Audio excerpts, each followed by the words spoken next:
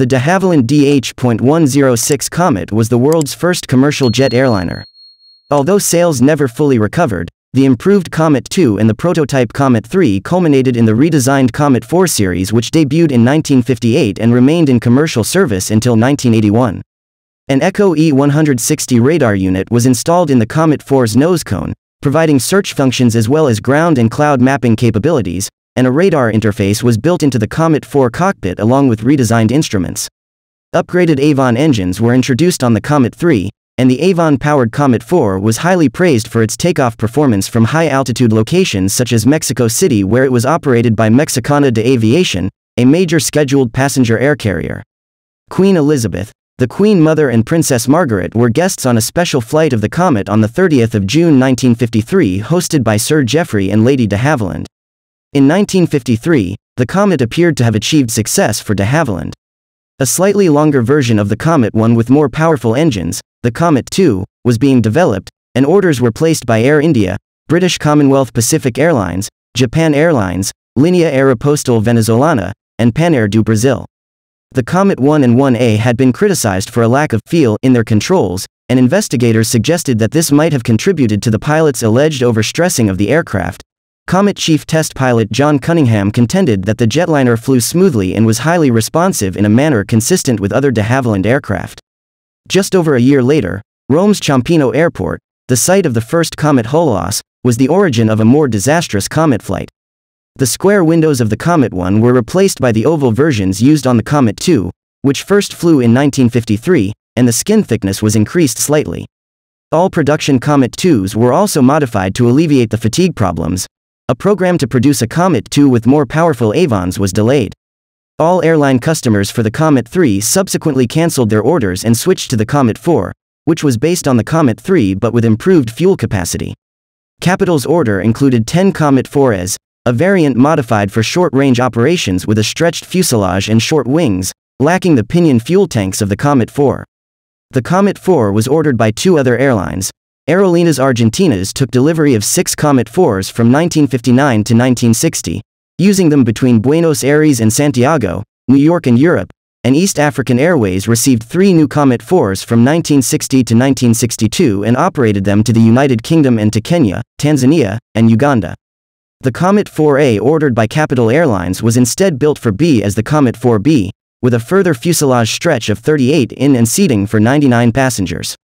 The last Comet 4 variant, the Comet 4C, first flew on the 31st of October 1959 and entered service with Mexicana in 1960. The Comet 4C had the Comet 4B's longer fuselage and the longer wings and extra fuel tanks of the original Comet 4, which gave it a longer range than the 4B. Ordered by Kuwait Airways, Middle East Airlines, Misrair, and Sudan Airways, it was the most popular Comet variant. In 1959, BOAC began shifting its Comets from transatlantic routes and released the Comet to associate companies, making the Comet 4's ascendancy as a premier airliner brief. In November 1965, BOAC retired its Comet 4s from revenue service. Other operators continued commercial passenger flights with the Comet until 1981.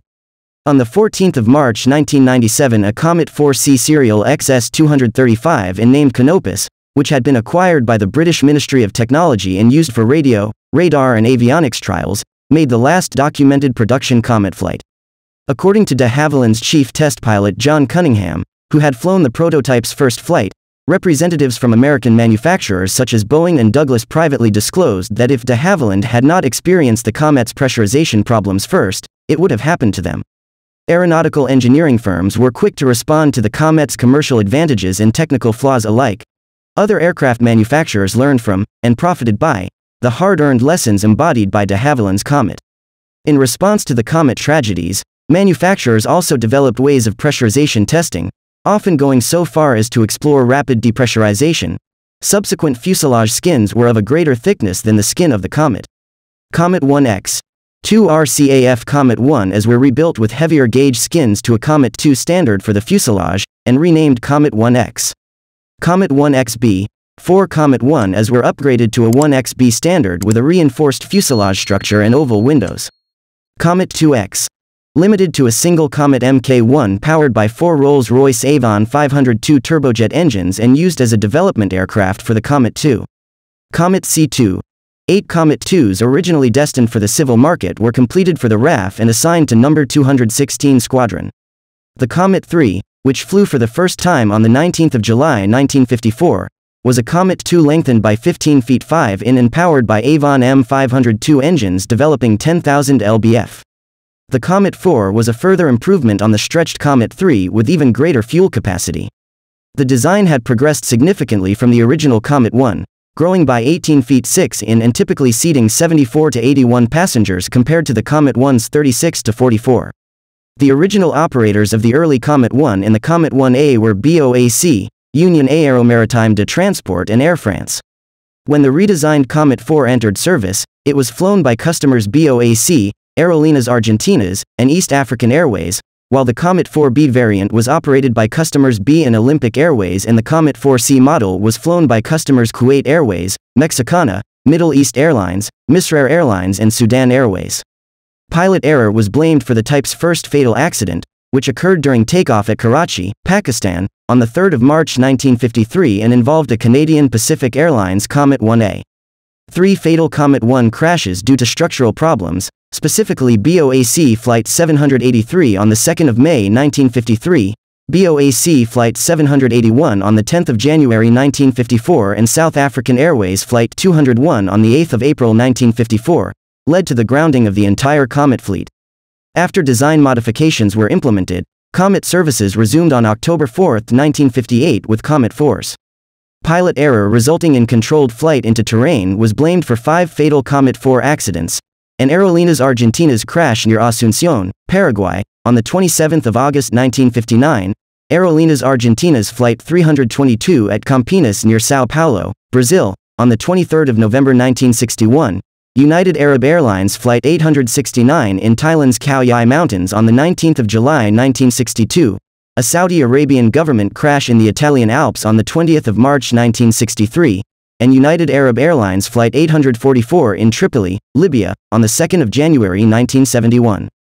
The Dan Air de Havilland Comet crash in Spain's Montseny Range on 3 July 1970 was attributed to navigational errors by air traffic control and pilots.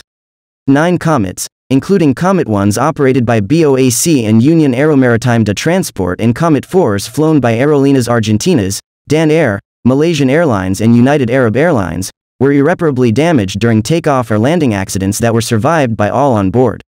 A hangar fire damaged a No. 192 Squadron RAF Comet 2R beyond repair on 13 September 1957, and 3 Middle East Airlines Comet 4Cs were destroyed by Israeli troops at Beirut, Lebanon, on 28 December 1968.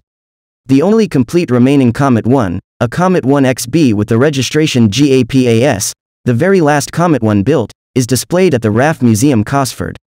The sole surviving Comet fuselage with the original square-shaped windows, part of a Comet 1A registered FBGNX, has undergone restoration and is on display at the de Havilland Aircraft Museum in Hertfordshire, England. The last Comet to fly, Comet 4C Canopus, is kept in running condition at Bruntingthorpe Aerodrome, where fast taxi runs are regularly conducted. The Comet emerges on 1949 flight article on the unveiling of the Comet prototype.